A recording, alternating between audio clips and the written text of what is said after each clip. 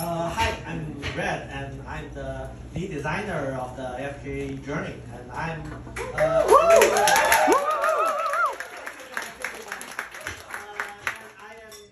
part of the original team that created AFK Arena 7 years ago. All right.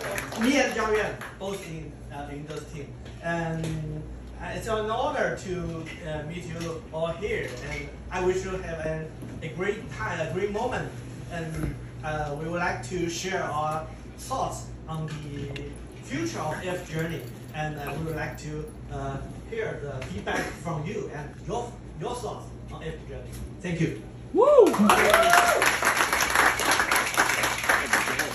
Okay, hi everyone. I'm Jiangyuan, the producer of AFK Journey.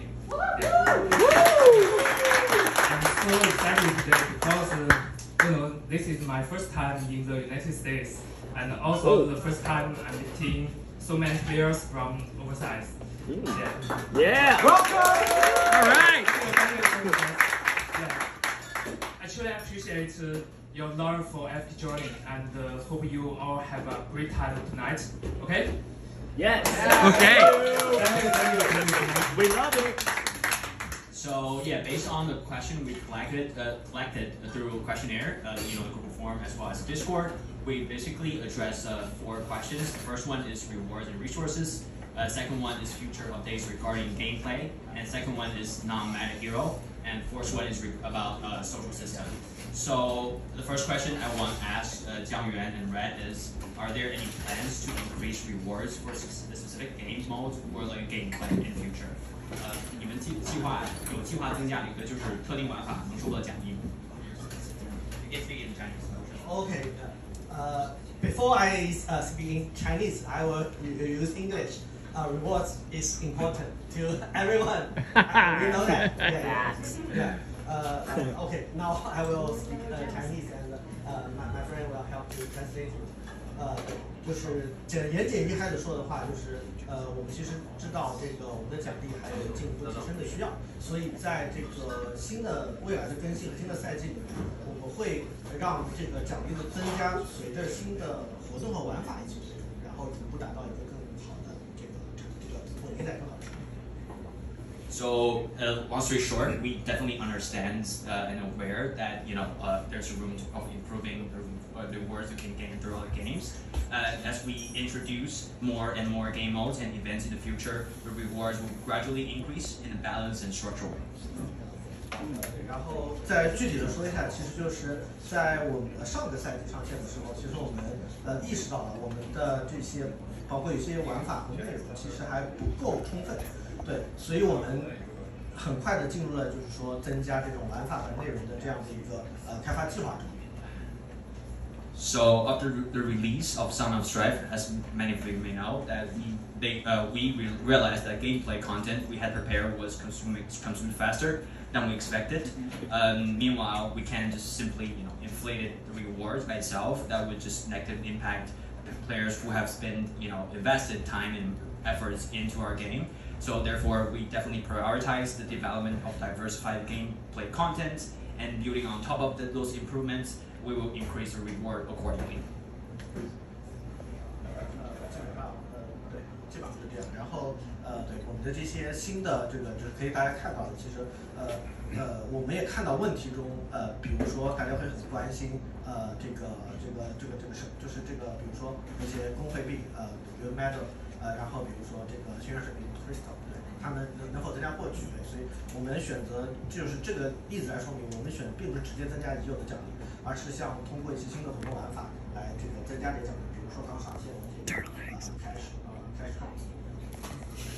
So, like for example, regarding the progression, of like hyper and celestial factions, which we are aware that is kind of the resource like multiplayer are very, focusing on. So we are making Celestial Crystal more accessible by introducing new events. At the same time, we also brought new game modes such as recently launched Clash Fronts to boost overall guild medal earning, which to help address the concerns among the community.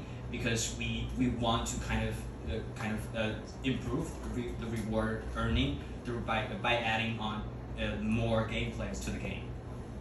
So and that's pretty much for the first question, like first section of the question, which is regarding the rewards and resources. Next one will be addressing to future basic future updates regarding gameplay.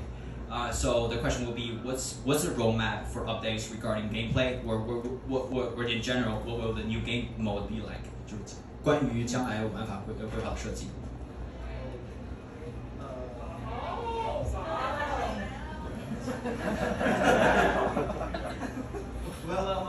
Welcome. Yeah. We're doing Q&A session. 这个部分的话，应该会分成这个4个部分来说。对，第一个是我们会在未来随着每个赛季去增加一些围绕我们核心战斗、核心玩法的这样的大型玩法，就比如说最近刚上线的这个工会工会争霸。对，然后这类玩法的话，我们会尽量就是一个是围绕它的乐趣会围绕我们的核心战斗，和我们的和我们的游戏的这个核心架构。然后另外一点的话，我们也会在这样的玩法中尽量照顾各种各样不同的玩家，比如说是这个不管是这个competitive 的player、non-competitive、social、solo、casual，all of them. So yeah, so we will kind of address this question in for a different approach. First one is we will definitely continue developing new and exciting game modes around the core combat mechanism. So the most recent example is Clash France, like I mentioned, which is released 2 days ago. We aim to cater to different types of players, who have different preferences throughout the gameplay, whether they're competitive or non-competitive, social or solo, or hardcore or casual players. 然后第二点的话，就是除了刚才说的这些以外，我们会增加持续会增加一些各种各样的这种PVE 的玩法和这种内容，然后不管是包括这种 mini game， 然后包括这种一些UI 的玩法，然后一些这个大世界基于大世界的这个玩法，然后这些的玩法的话，也会随着我们以后的月度版本每个月持续给大家带来。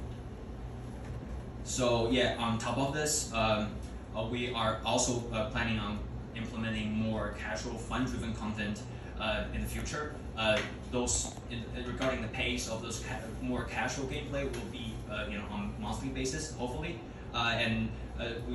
By casual game, I meant by all sorts of mini games where the gameplay modes focus on vast world experiences, exploring, as well as gameplay regarding UIs. 然后呢，在这两个方向基础之上呢，我们还有一个比较重要的点，就是我们会避免就是太多的东西使得游戏变得这个玩起来很累。对，所以在这方面的话，我们在新增加一些玩法的时候，会对老的玩法进行简化和优化。比如说，我们最近刚上线了这个工会争霸，对，马上就是给这个工会就 Battle Drill 增加了这个跳过战斗的功能，对减负，所以我们不会让我们游戏变得很臃肿，或者说太过于耗费大家的时间。So as we're aware that because we're promising diversified game modes with more and more gameplays in the future. So in the meanwhile, we try to avoid or preventing the gameplay become too burdening or exhausting to the players. So the solution to address this problem is through we'll kind of optimize or simplify the current or existing gameplay. So a good example would be with the online launch of Clash France. So we kind of simplify the battle drill, which give you an option to kind of skip the battle function. Yes. Hi, welcome. Well, it's a long talk, and then it's the last part of this question. Yeah, 就是最后这个部分的话，就是我们在明年应该会在游戏中带来一个比较新的机制，称之为这个多玩选玩。然后这个机制的话，可以使得大家去玩自己喜欢的玩法，然后但最后都可以拿到相似的奖励。对，有点像在游乐场里面去玩自己喜欢的东西，到最后都拿到。对，可以先这部分。So yeah, I know this has been a lot talking about gameplay, but in next year something concrete is that we're probably gonna we'll have the chance to introduce a kind of what we call it DEVS in Chinese, but in English it's more like multi-option system, which is allowing players with different preference for game mode to select the game modes that they prefer themselves while getting the exact same rewards. Just like you are in the devs call it as if you're in an amusement park or resort. 但补充一下，就是当然一些核心的玩法，比如说 AFK Stage 啊，这些当然是 Arena 这些东西不包含。对，然后对这个也其实对我们自己开发者来说也是有帮助的，因为这样可以使得我们去做一些更加有特点的玩法。So specifically, we're looking at by like multi-option system. We mean like say if you're like the game modes like Honor 2 or Arcane Legends or like fishing modes that you can play them while like getting this exact same rewards. Basically, we're giving you the choice to select the game mode that you prefer the most. But we want to this, of course this excluding or not including some certain game modes such as AFK stages. So the point that through like this design, we hope to kind of not only make the player happy, or like to choose whatever option they feel like they enjoy the most, but also giving the development team the opportunity to design more distinctive kind of gameplay in the game. 最后再补充一个例子，其实就是比如说这个荣誉对决，其实就是一个有很多玩家很喜欢的玩法，但是事实上，他们会说，哎，能不能有更多的奖励？但事实上，如果我们给他有太多的奖励，那么有些确实还是有很多玩家并不那么喜欢或者不感冒，他们就会觉得被 push 就去玩这种内容。那么这一点的话，将来随着这个系统增加，我们可以使得玩家玩自己喜欢的玩法会获得更多的奖励，更多的反馈。So the devs gave out an example saying, for example, Honor 2 is definitely a unique game mode that enjoyed by a lot of our players. Naturally, they want the better rewards out of Honor 2 as the lovers of Honor 2 modes. But simply or bluntly, we're increasing those reward might undermine player who don't like enjoy it as much. So in short, this mechanism is allow players to receive the same amount of reward through like different paths. We want to kind of make every players feel catered in our game. Okay. Oh yeah, and the next question we have, this is second question we like kind of area that we have want to address on. Is the third one is the game modes. About or not game modes, but the appearances regarding the non-meta heroes in the games. We understand that definitely there's some certain heroes in the game that's not very popular compared with others. So yeah, I'm going to repeat the question in Chinese. So, 他们你们怎么看待这个非主流玩家就业的情况？非主流英雄大概。对，就首先我们其实这个一直是关注这些冷门英雄，或者说这个玩家不太常使用的英雄。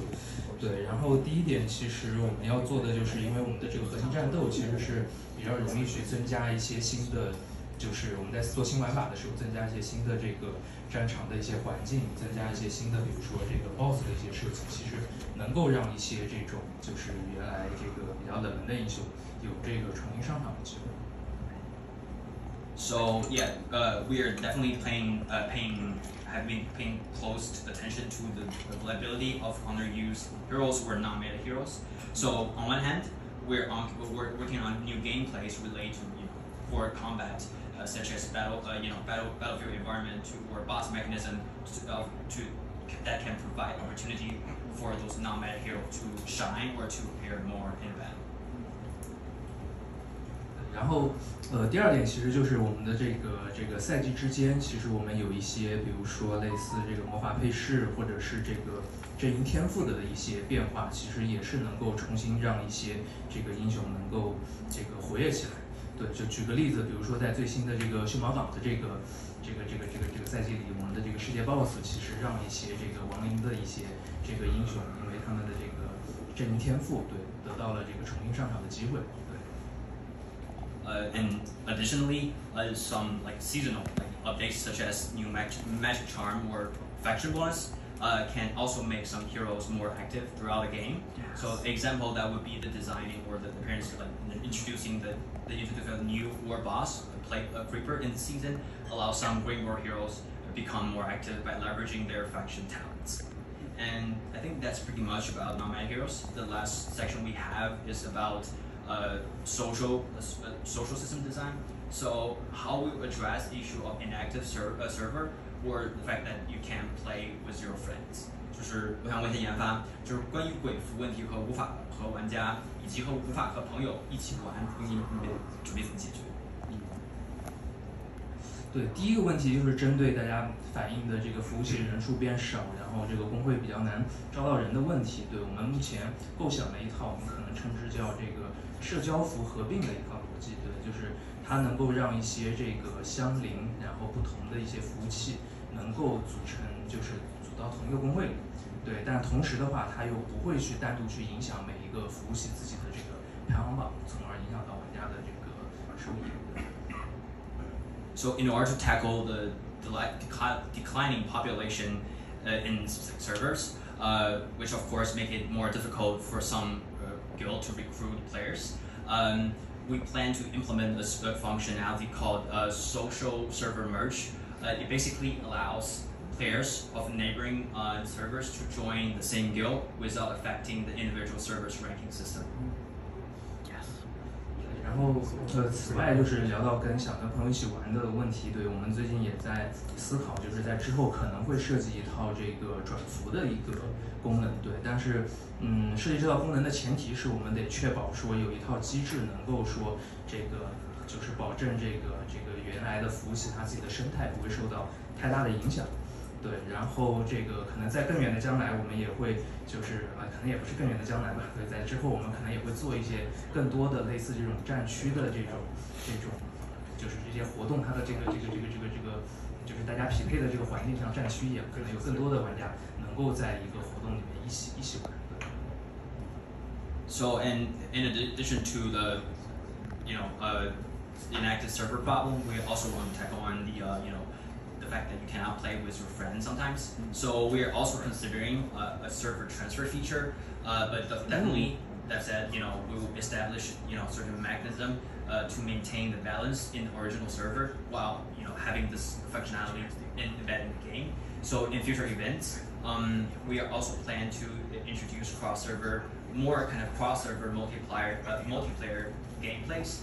Well, like similar to Warzone, where not Warzone games, but yeah, allowing more players to play together is our kind of key concept. Yeah, it's our key kind of goal. 补充一句话，就是在后面的很多的玩法，主要的多人部分都是几乎绝大部分都会是这种 pass 的。对，这样的话至少在这方面会比较好的，大家玩到一起去。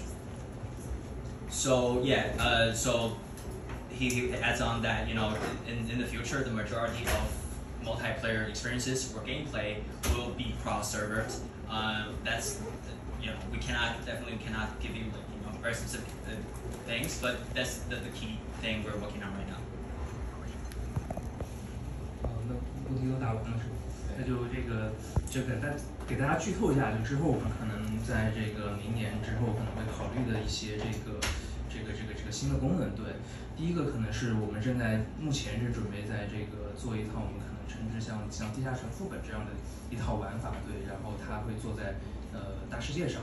对，然后另外的话就是我们在这个更长期，我们还在构想一个能够让大家一起在这个大地图上一起游玩，然后一起可能有一个共享地图这样子的一个更新的玩法。So yeah, I think lastly, beside the question that we just addressed, we also want the team also want to give out the kind of small teaser in the end. So in next year, in the near future, right, we will introduce the dungeon-like game mode that basically providing non-competitive PvE content in the VS4 or more in a very VS4 immersive experiences. We are also working on designing a shared map feature which allowing more players to explore the war map together. But definitely it's currently under design, and if possible, we will aim to release this feature next year. Yeah, and I think that's pretty much about the general questions. Thank you. Thank you. Cool. Thank you. Awesome. Thank you guys. Thanks, guys. All right, we're gonna open it up to the floor. I just wanted to share too, on behalf of the dev team, that they're constantly collecting feedback from players like everyone here. They have weekly meetings to address that feedback. So keep the questions coming, and yeah, let's open it up to everyone. Anyone have a question? So you can stand up or raise your hand. Yeah.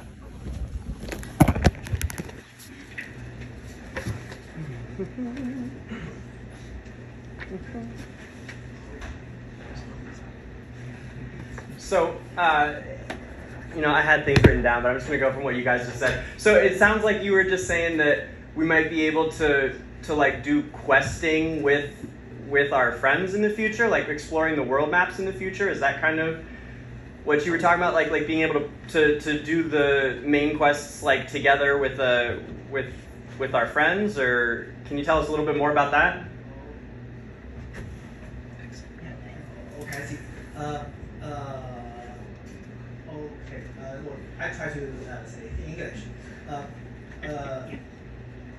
You mentioned about the main story, and that's we call solo RPG part in all our games. And this part will not be multiplayer because this is the story or the content for yourself to enjoy. What we mean the shared map is those content more like MMORPG and also like a language. That's trending. Yeah, people will have to just like fight with the world boss together, not separate. Or we can build something in the world. We talked before, but we didn't finish this question because we would like to make. Oh, sorry, it's not the question you asked. We would like to people to enjoy the content after we go through the main story the first time, and we go back, and then those content can be played not only solo but also multiple player, and people can help each other. Maybe some part of will compete with each other. Yeah. Cool. Did that answer your question? Any new questions? Sure. Yeah, we have one question over here. Hi. First, I just want to say thank you for taking the time to speak with us. We really appreciate that. My question for you is another aspect of the social features that you're looking to implement in the future. Are you interested in adding a mentorship feature where you're going to have experienced players teach or guide newer players, or even at least show them the ropes hand in hand with newer players? 他们这个玩家问。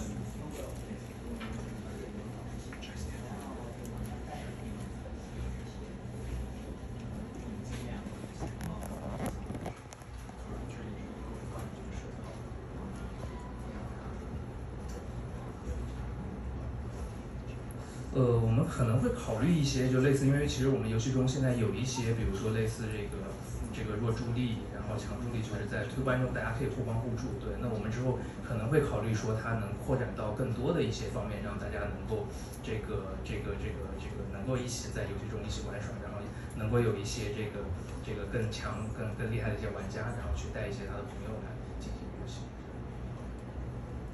Yes, definitely. But in a different aspect, we're considering we already have some like feature sets, like want multiple players making the same effort to beat a certain enemy or conquer kind of certain stage in the game.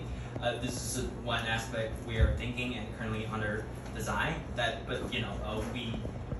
it's definitely the aspect we want to address in the future. Thank you. And I want to add something. Yeah, you mentioned about the mental system, and that's a very good suggestion. We will go back to the develop team and talk about it. Not only people can help each other in the separate game, perhaps we will assist them to make this run more smooth. smooth. Yeah. More smooth. More smooth. Maybe it's a very good idea. But we will talk back to take this idea back to the development team and we'll discuss about it. Yeah. Perfect. Thank you so much. Oh, thank you very much. First, thank you very much.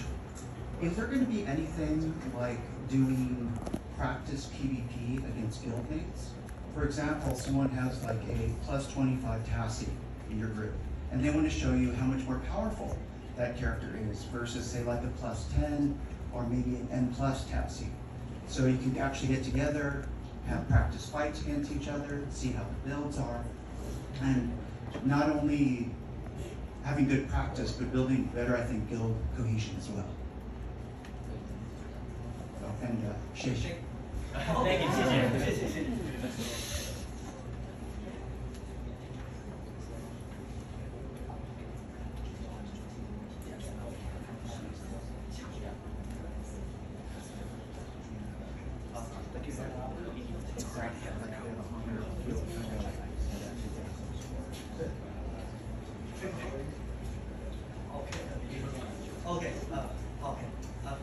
非常好的因为我们其实自己正在开发这样的东西，而且估计可能在1到2个月，应该基本上是确定的，1到2个月之内就会完成。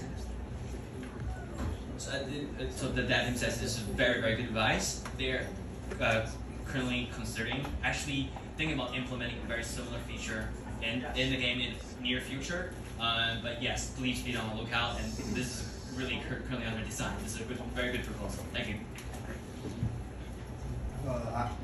Hello. So I also have some questions. So basically, I have 3 questions. Oh, come. The first question is, can we also do the auto progress when we are offline? 当我们就是挂机的时候，当我们就是掉线的时候，能不能继续推荐那个东西？然后 and the second question is that for the get boss parts, so if we do not have time to go online and fight the boss today, and we lost the chance, so which means our rank of our get will be lower. So I think that's very important for our get.